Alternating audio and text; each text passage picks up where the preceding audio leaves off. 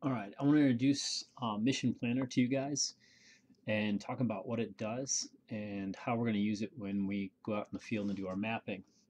So Mission Planner is an open source application that works with the APM and the Pixhawk flight controllers and I think a few others. And it's what we're going to have on a laptop when we're out in the field. And it's going to be the second way of us being able to track where the drone is going and control it, and it'll be where we establish our flight parameters, all the waypoints that we use to do mapping. So you may need to go to the website and install it. I don't know if we have it on our machines yet, but when you first open it up, actually this is what you're going to see is the flight data screen. And what we're going to do is connect the Solo with it, and you'll do that by clicking on the connect button over here. And there'll be some specifics on how to do that correctly that I'm not going to go through for the video. So just to give you an overview of what Mission Planner is and how we're going to use it. There's some components of it that are meant to be used to set up your drone, and that's mostly the initial setup here, that once you connect, there's a bunch of options to configure your drone and to tune it. We may deal with that a little bit in class, but for the most part, we'll be using this in the field as our ground control station. Some other settings here for doing the tuning. Again, when you're connected, there's going to be a lot more options that appear once Mission Planner knows what kind of drone you're working with. And we're mostly going to look at the first two, if you think of these as tabs or functions. The flight data screen, this is going to be where we get real-time information from the drone as it's flying around. We're going to have our artificial horizon. We can kind of see the orientation of the drone, its battery state, information about its GPS connection, any errors that might occur. If there's too much vibration, for example, that'll come up. We'll also see its altitude, its ground speed. We'll also be able to change flight modes. So one of the things that we'll do is we'll switch to actions here. And these are different flight modes that we can switch into and out of. So for our telling the drone to start mapping, we're going to be clicking on this auto button, and that'll have Mission Planner, or actually the flight controller on the drone, take over flying the drone itself. There's a few other hidden tools in here that we'll use later, the telemetry logs and the information, the data logs that are on the drone. So if we had a crash and we needed to do some analysis about why that would occur, we'd be downloading the data flash logs and looking at vibration and other things and errors that are on the drone. And generally, we don't need that. We will need the flight logs in order to align our imagery with where the drone actually was at any given point in time. And we'll do this using this telemetry log tool. So, but for the most part, we'll use this while we're out in the field. We'll get a map here that will show us where the drone is at any given point in time, and kind of make sure that's in the right place, and so forth. We will also use this tool to figure out how to fly, where to fly. We'll do most of that in our flight planning. And it grabs maps from Google satellite imagery. Now, one thing to note is that on our laptop, we're not going to have access to the internet, so it's always good while we're still within Wi-Fi to pull up a lot of these maps, and Mission Planner will cache them on the laptop. So when we get out in the field, we'll have all the detailed maps, and to zoom in a couple different scales so that we've got detailed maps in the field. So let's just imagine that we're going to map this field here. And so we might do a few things in advance. We may define kind of our study area before we get out in the field and go through a couple mission scenarios to get a sense of how long it's going to take to map this. And then we'll wait till we actually get out in the field before we finalize this, because we need to know the wind direction and speed before we set some of this. So in this map planning tool, by default, it allows you to establish waypoints. So if I just start clicking around, it's going to establish waypoints that it would fly to. And as you add these waypoints, it generates a kind of a program down here at the bottom, so we can look at all the waypoints that we've added, where they're going to, and then this wouldn't do anything on the drone until I upload them. So I would have to go over to the right, say write waypoints, and then it would write this to the drone, and then I'd have to be in auto mode before it would actually run this program. So in auto, it's going to run whatever program we've put on it. So you could generate a flight plan manually, and we're going to use a little bit more sophisticated tools to do this. So I'm going to right click here, and a lot of the tools I'm going to need are on the right mouse button menus. I'm going to clear that mission, and then I want to create a boundary that I want to go out and map. So I'm going to right click here and say draw polygon and add polygon point. Okay, remain in this polygon mode until you clear the polygon or blah blah blah blah. Okay, so this allows me to define the boundary of what I'm going to fly.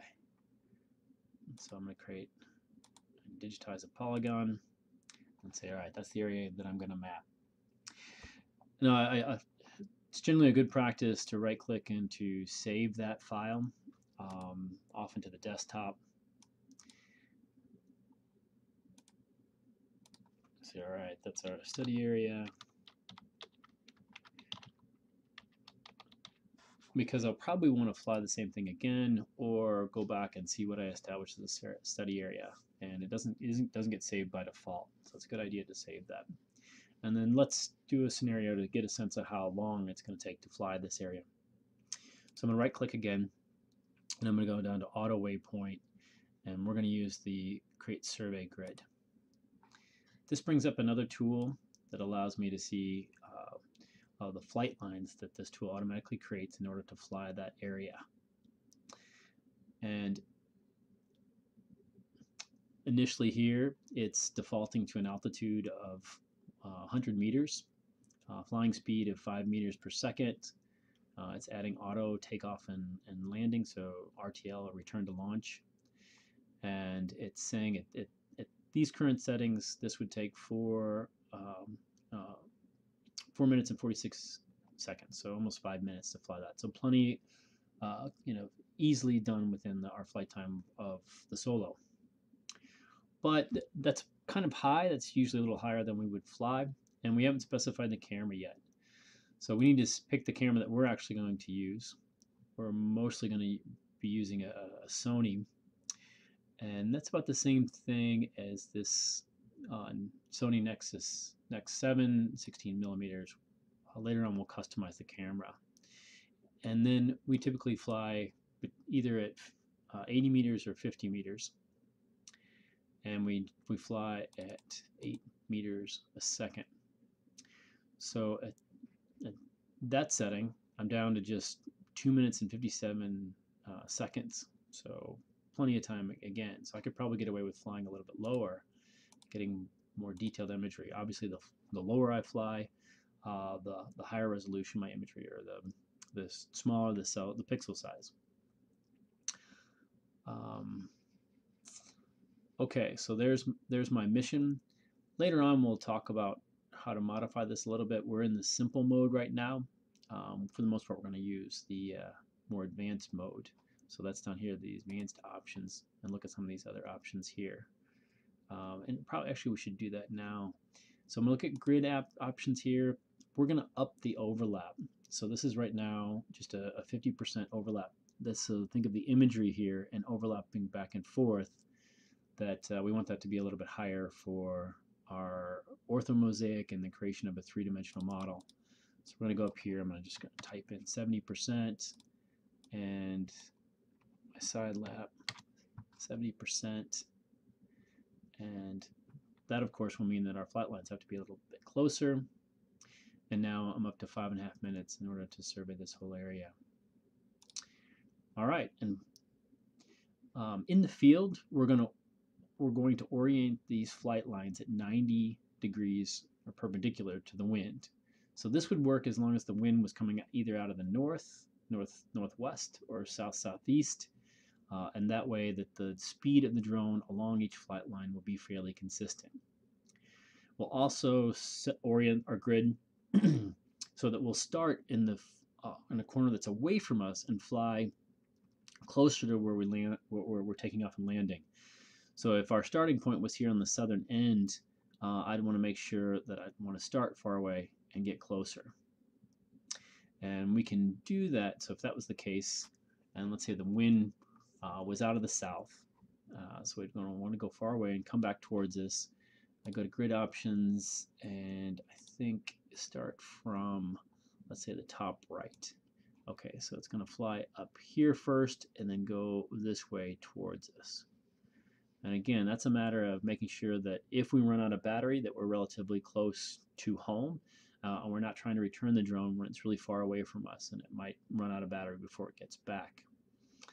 So a couple reasons we're doing that: for safety and for consistency of the mapping.